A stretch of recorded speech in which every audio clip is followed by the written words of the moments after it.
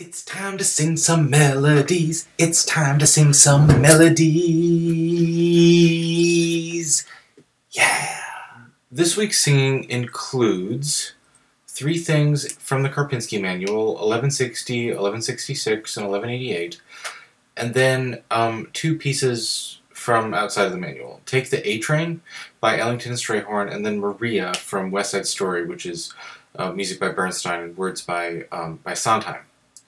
Now, what I'd like to do is take you through 1160 first by letting you sing through it with an accompaniment. So here is E major,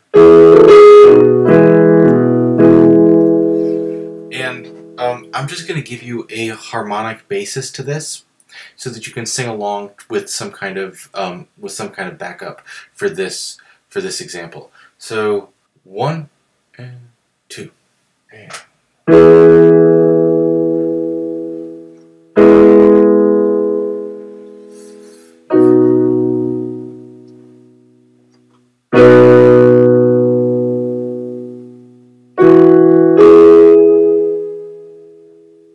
Good. Now I'll do it with playing the melody, so if you want to check yourself, we'll have an accompaniment and a melody. If you want to just try it without, then mute me, and then you can go back to this point in the video and sing along with me playing the melody.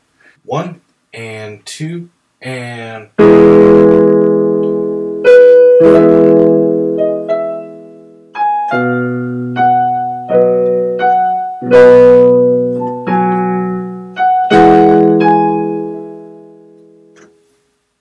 Don't be jealous. We'll do the same thing for this. So we'll be in this key, which is not the key written, but we'll be in this key. So somewhat slow. 1 and 2 and.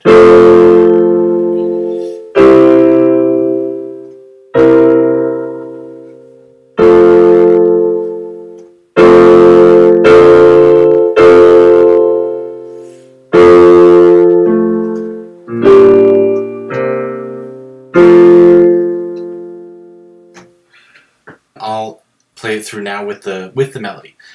You can mute yourself and try it on your own, or sing along with the melody. 1 and 2 and.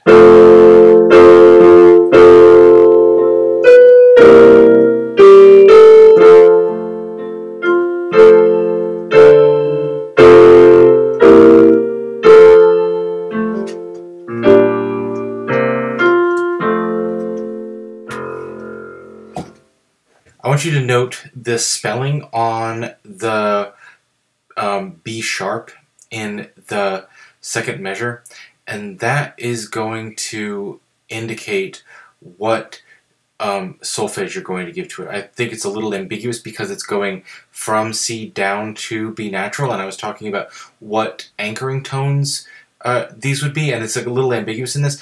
Now Schumann is showing us what she wants us to think about that as functioning as, and that B sharp is going to tell us how that's functioning. It's going to be looking up towards the C sharp, in other words, more than it's looking down towards the B natural.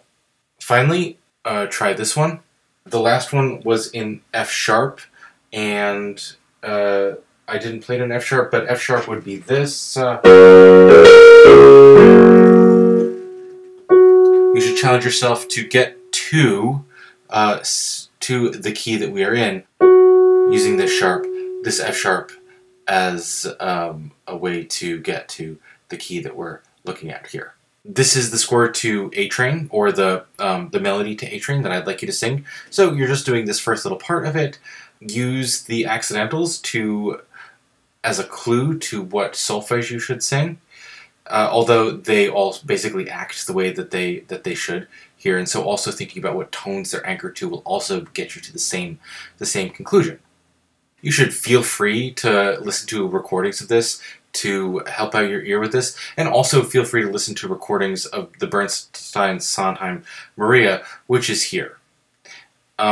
Most of this is pretty self-explanatory in terms of solfege. The one weird one is that the C sharp in the fourth full measure doesn't act like a C sharp necessarily should act, but still use the same solfege as you've been using for other C sharps there.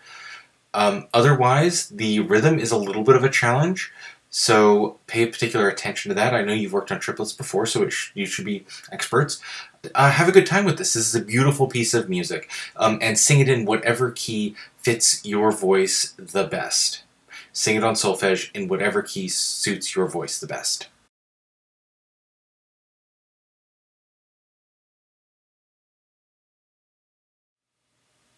You're such a good singer! Thank you. That means a lot coming from you.